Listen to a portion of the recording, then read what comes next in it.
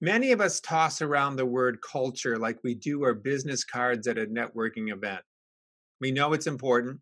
We're told that culture eats strategy for breakfast and that corporate culture is the only real sustainable competitive advantage within the control of the entrepreneur.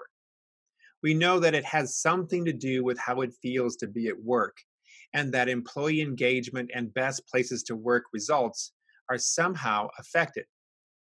Or if you're into organizational design, you've seen quotes from gurus in the field say things like 7 out of 10 organizations do not have the culture needed to be able to achieve future strategies. Yet, one of the issues with culture is that we don't know how to define it, let alone how to create it. We also see culture as something different from the business. We hear things like, well, once we get the team in place, our strategy's set, and we're making budget, then we can start working on culture. As if culture building efforts were a perk, a reward, a benefit, not a tool to help us achieve company goals. If you ask someone in manufacturing, they tell you that lean process improvement and Six Sigma were a part of how they got their work done. I believe culture is the same. Culture is how we get things done, fueled by vision, values, and behavior. With this definition, now culture is a part of our work, not separate from the business. Under this definition, it becomes pretty clear that culture is always being created, even if we don't proactively and consciously create it. So the smart organizations decide to make culture building a key strategy that is supported, funded, and measured because vision, values, and behaviors directly impact what we do.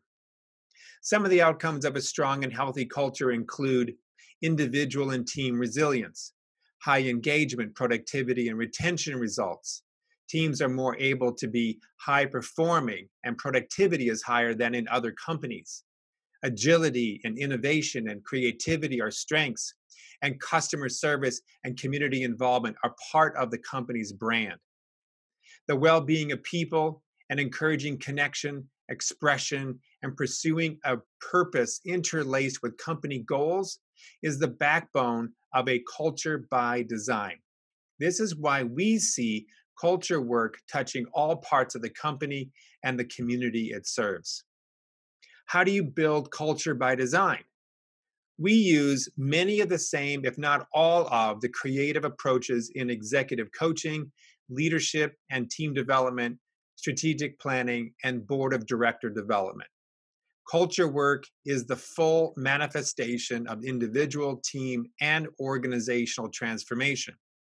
We believe that when people, teams, and organizations understand their purpose, acknowledge their truth, honor their intuition, and embrace connection, we have the power to transform the workplace and the whole of our lives.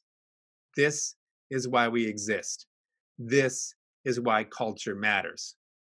By helping employees, leaders, teams, and organizations develop the mindset and skills to transform their culture, we believe the very fabric of our society is gradually repaired.